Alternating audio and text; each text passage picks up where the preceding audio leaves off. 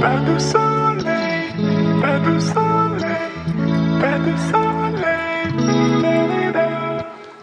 pas de soleil, pas de soleil, pas de soleil. Hello everyone, hope you're all doing well, and today I'm filming the first episode reviewing dining in London. Today we're going to two restaurants. So the first restaurant we're going to is Gokyuzu. Gokyuzu is a Turkish restaurant which has many branches. However, we're going to the Finchley branch, and I've been there plenty of times, so I know how good it is. However, this is the first time I'm filming it.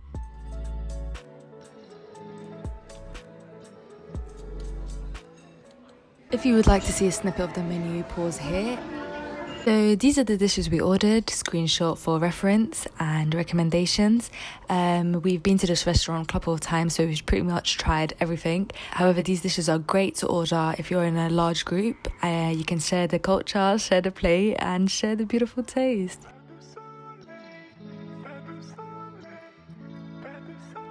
As soon as you are seated, you are greeted with a complimentary fresh made bread with yogurt and cucumber, and we also got salad, and we also ordered sorry, I'm gonna butcher the pronunciation, but patlıcan ezme, which is grilled aubergine, garlic, tahini and yogurt. The first thing I got was Sarma kuzu beyti, is marinated minced lamb seasoned with garlic and grilled over charcoal, wrapped in lavash bread with cheese, and this is topped butter and tomato sauce. It is served with yogurt and bulgur. The sharing patta is a combination of lamb shish, chicken shish, Adana kebab, lamb ribs and chicken wings, and this was also served rice and bulgur. And this is actually probably one of the best things to try. Say hi. Hello. This restaurant, Gokyuzu, is probably the best one in London, isn't it? Like, it's so nice. Like, there's other nice Turkish restaurants as well, but they're like, the decor isn't nice. Yeah. But this one, the decor is nice and the food is on point as well. This one's in Finchley, so... There you got so many branches, but this one in particular is in Finchley. And it's probably the nicest one, so... Yeah. Come over. All the waiters are talking to us in Turkish. They think we're Turkish. They think we're Turkish, and we're like, sorry, not speak Turkish. I'm like, yeah, can we just get that? It's out Guys, of order. this is burgol. How do you say Yeah, bulgur. Bulgur. It's actually probably one of the nicest bulgur you can get. Yeah. Turkish bulgur. It's better than rice. Healthier as well. Apparently it's healthier. And the last dish we ordered at Gokyuzu is kunefe. Kunefe is a grilled dessert which is made out of layers of filo pastry, and the filo pastry contains cheese and with syrup on top, and it's finished with a sprinkle of pistachios and a dollop of clotted cream. Honestly, we were so full, so we just shared one. And this is us attempting to give you guys an aesthetic shot but failing miserably.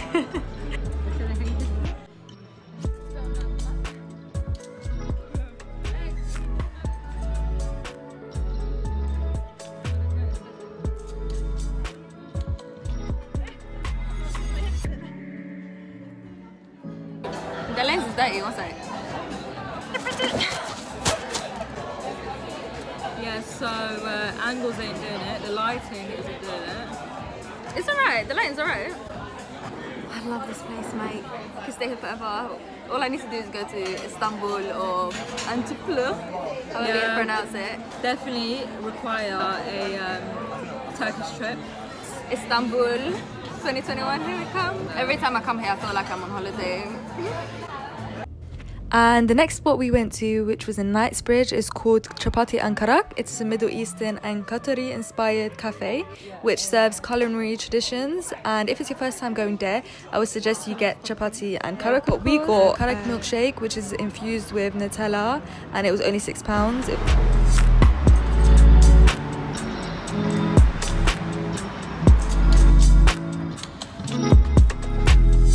So for dinner we had and Sanné, which was in Knightsbridge as well, and it is a Middle Eastern restaurant with dishes inspired by Greek and Italian as well as Indian flavors. However, personally, I think it's heavily inspired by Greek and Italian rather than the rest.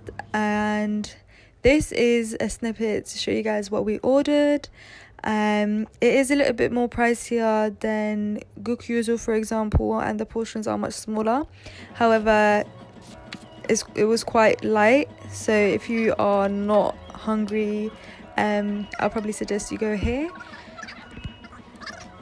This was my first time eating at this restaurant. It's a fairly new restaurant in the area, and the decoration was very pretty and elegant. It's definitely an Instagrammable spot. The restaurant was very empty, but apparently it was busier earlier. I initially went for their lobster linguine, however it sold out, which was such a shame, but apparently that's their bestseller, and if you was to go there, definitely get the lobster linguine.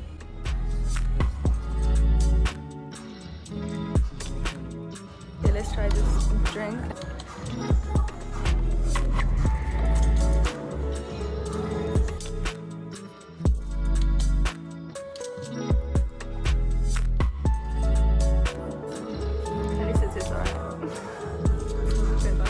Pineapple, coconut milk. So it's a pina colada. A virgin pina colada.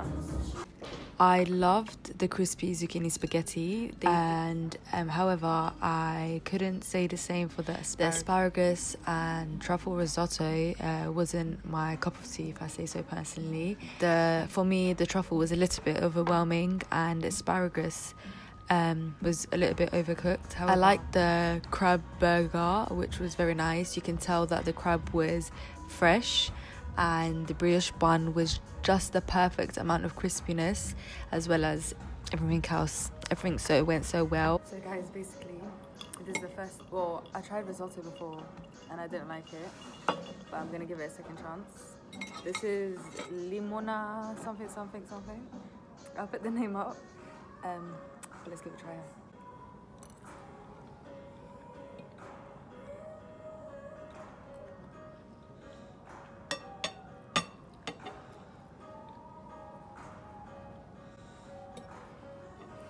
One thing that I don't like already, it tastes like peas, my worst enemy. If you guys know me, all I can taste is peas upon peas. However, as a whole, if you are a fan of risotto, you should definitely give it a try, especially if you love truffle a lot. I would rate this restaurant as 7.5. This is the first time I was going to it.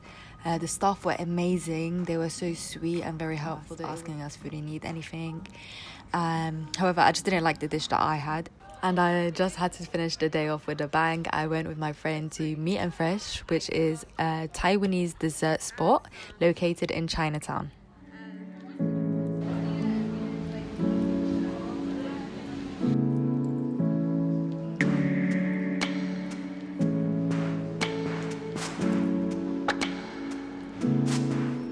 I really like this spot. We got coconut milk with purple potato boba tea, which was my favorite. However, my friend didn't like it as much, so it does depend on your preference. And we also got shaved ice with tapioca and grass jelly and mini taro balls. As you can see, the milk on top, which was milk, shaved ice and almond soup. The ice had black tea on top with winter melon tea, which is the brown jelly you can see. It was very delicious and I do recommend it. Wow, look how pretty this drink is. It's very refreshing and it's perfect for the sunny days to cool off the summer heat. My favourites out of the whole day was definitely Gokyuzu, Chapati and Karak and Meat Fresh. I would definitely recommend those spots. And now we've come to an end. I hope you enjoyed the video and enjoy your visit in London if this is your first time. Don't forget to like, subscribe and follow me on Instagram for more. Bye.